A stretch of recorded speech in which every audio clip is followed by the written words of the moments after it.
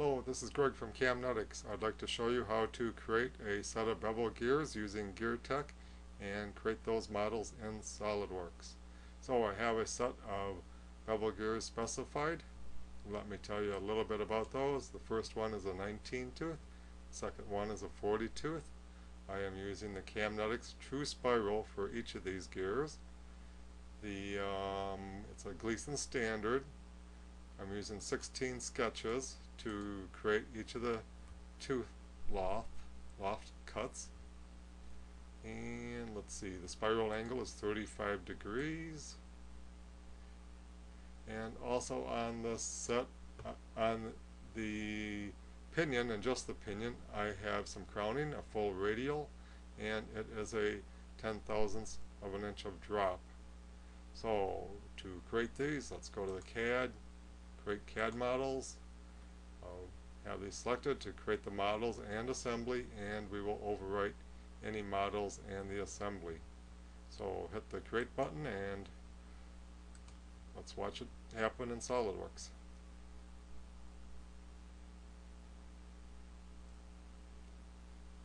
So it's creating the loft or the base revolve, and now it's creating the 16 sketches for the tooth cut on the pinion.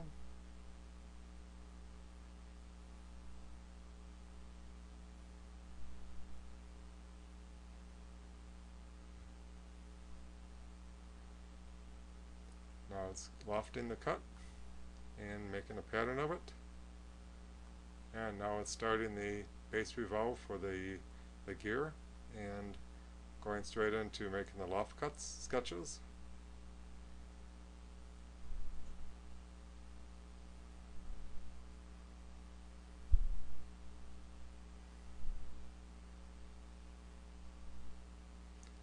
Now it's lofting it and making the pattern. And then it's going into the assembly.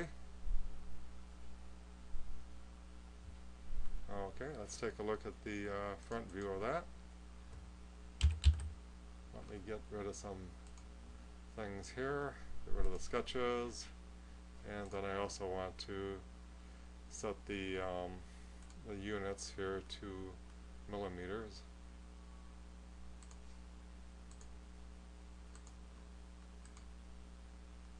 Okay, now let's go to the interference detection and see what we have here.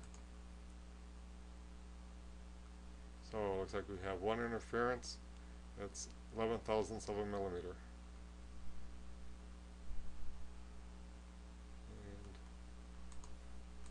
And rotate these a little bit and run the interference detection again.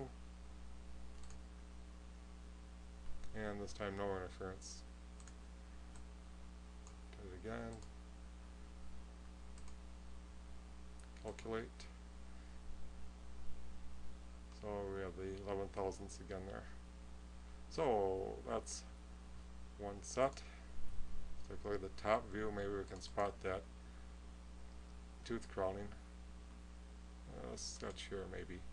Now you can see it's slightly narrower at the outside of the gear, thickest here, and then a little thinner here on the inside. So there we have it. One set of bevel gears in SOLIDWORKS using GearTeq. Thank you.